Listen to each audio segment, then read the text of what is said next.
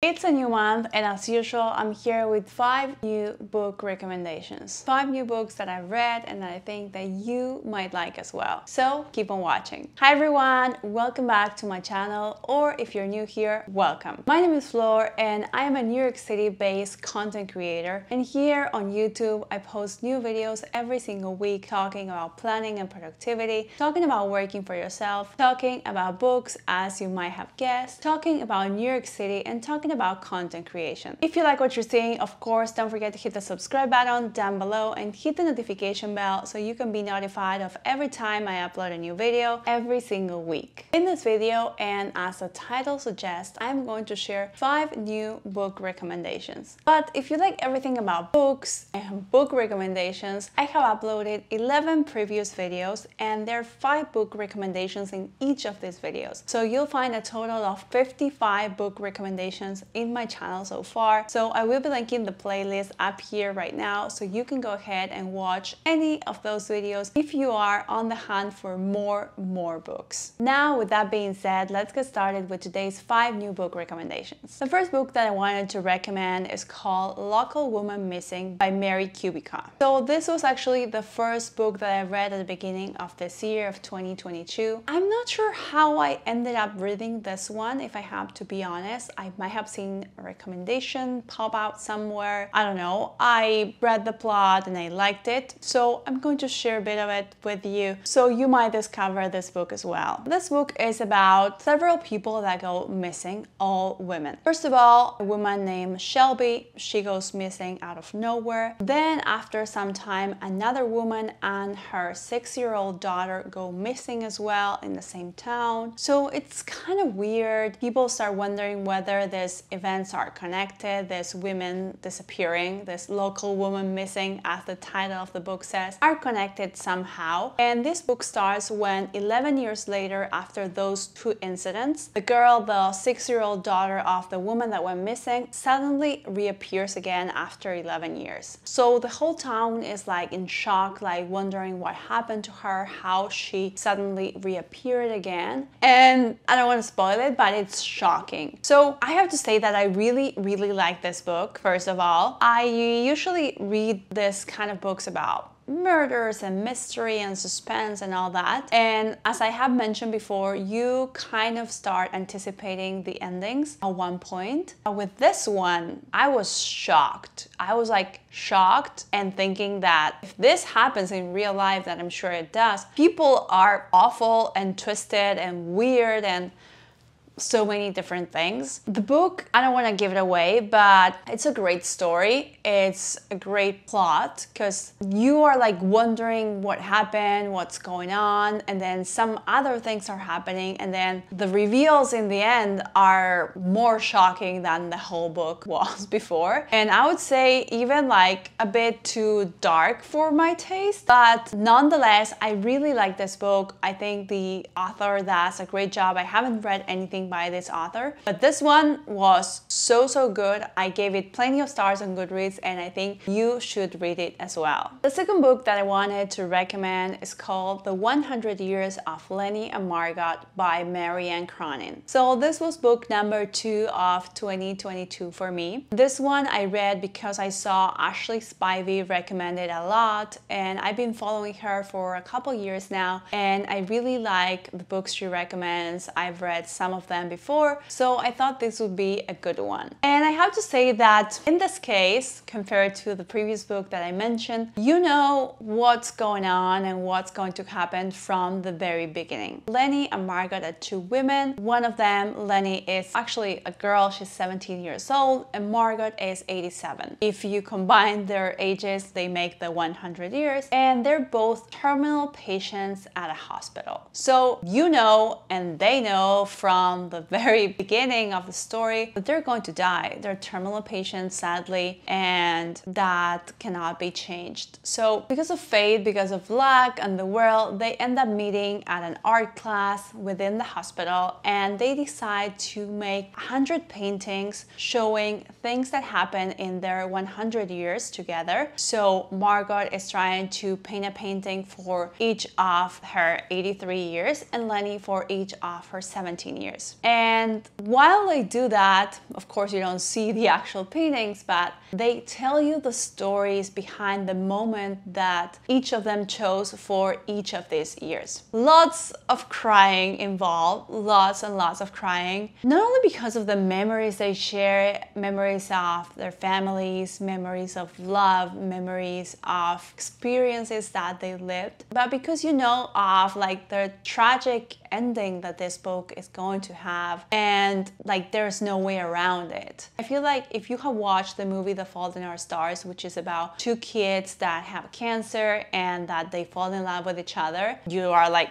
this is going to be tragic. Well, this is quite the same, but I think that in both that movie and in this book, there's like, you have to be able to see the beauty of life despite the bad things happening, despite the fact that people might have a terminal illness. I like this book. I feel like it's like a warm hug, like something that might make you realize how good things in your life are, how grateful you should be for the people in your lives, the trips you make, the experiences you get to live. So I suggest you go read this book. Be prepared to cry, but be prepared to also love the story. The third book that I wanted to recommend is called Wish You Were Here by Jodi Picoult. Picoult. I hope I'm saying the name correctly. So this book was another recommendation by Ashley Spivey, and this book is about a woman. Her name is Diana, and Diana is someone that's really organized. Like, she has a 5-year plan and a 10-year plan and a 15-year plan, and she is in a relationship with her boyfriend, with Finn, and they have planned a trip to the Galapagos Islands. Everything is like set to happen. She thinks she's gonna get engaged in the trip, so she has that sort of like plan. She has like lots of trips and things to do in the island, like the whole itinerary and everything. And then COVID happens. So they are supposed to be flying to the islands in March of 2020, and COVID hits, and they live here in New York, and the situation is like weird, you know? It's like, what's going on? It's like, think about like March, beginning of March 2020, when we were like not entirely sure what was going on and whether or not this was going to last 2 weeks, 2 months, or, as maybe no one guessed, 2 years, and we're still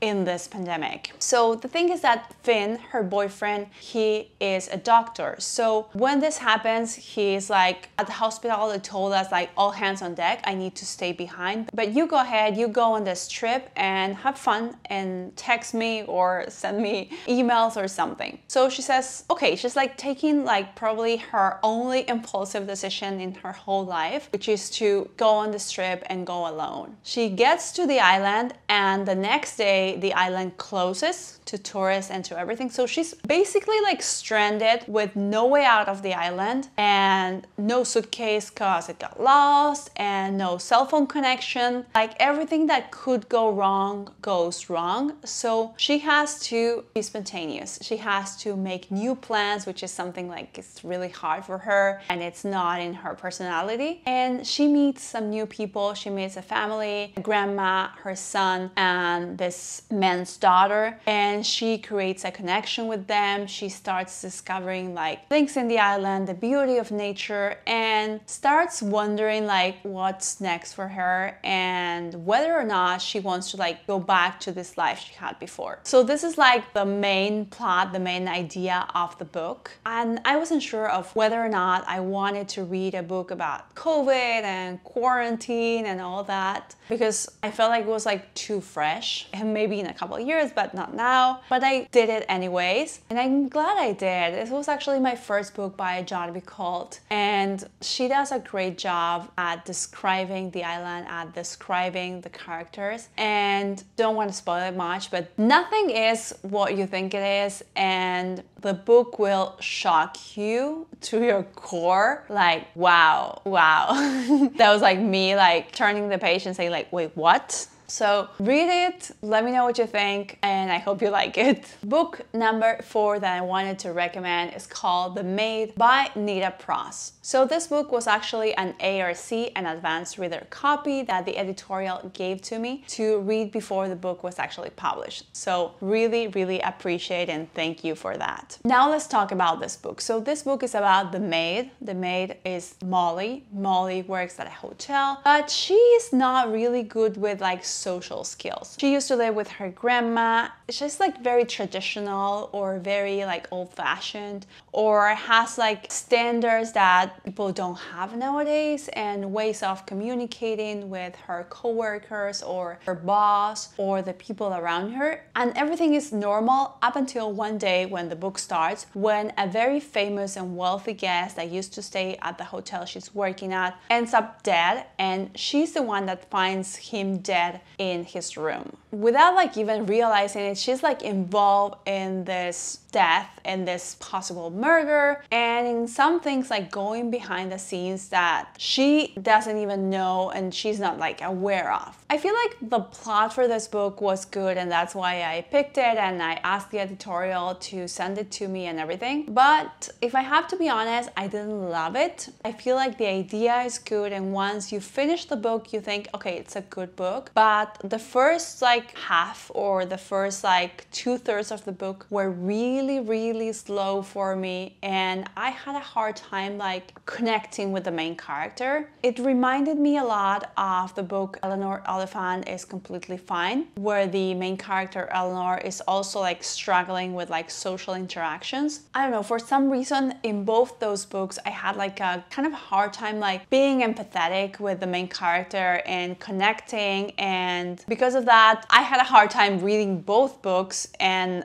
it took me like months to finish that one and this one as well. I didn't love it. I'm not saying it's bad. I know some people really liked it. It has great reviews on Goodreads, but maybe it was not for me. Maybe it had to do with the main character, maybe it had to do with the plot, maybe it had to do with the ending. I don't know. Not my favorite, but I suggest that if the plot interests you, or if you like reading about people that have struggles dealing with social situations and stuff, maybe it's a book for you. And now I wanted to talk about book number 5, another ARC advanced reader copy thanks to the editorial, and this one is called The Lies I Tell by Jodi Clark. This one, I'm not sure if it was like Ashley Spivey recommended this book or someone else, or I've seen the author pop out here and there, and I was not sure about picking this one up, but I went for it. This book is about 2 women. One of them is like a shapeshifter. She has changed her name many times depending on where she lives. She has always like a different job, new people, new connections. And then there's this reporter who has been trying to catch her for many years because she did something that changed her life. So they end up like meeting again. I think this was Los Angeles if I'm not mistaken. And one of them is now a real estate agent, the other one still a reporter. And they are like trying to interact with each other when no one is really telling the whole truth, because one is, as I mentioned, someone that keeps on changing her story and who she is, and the other one is like trying to discover more about this person. Their interactions are like kind of weird, and the book keeps on changing from one point of view to the other. I really like this book. I have to say this. I want to read more books by Jodi Clark. I think that even though I usually read like thrillers or mysteries or things like that, I've never read something like this. Something with like 2 main characters, 2 women, and this kind of like personalities that maybe are assigned more to men in books or stories. It's a really good book. I think that the ending, it's not only the ending, but the things you start to realize as you are reading it, they shock you. You don't expect them. It's good. It's really good. I really like this one, and I highly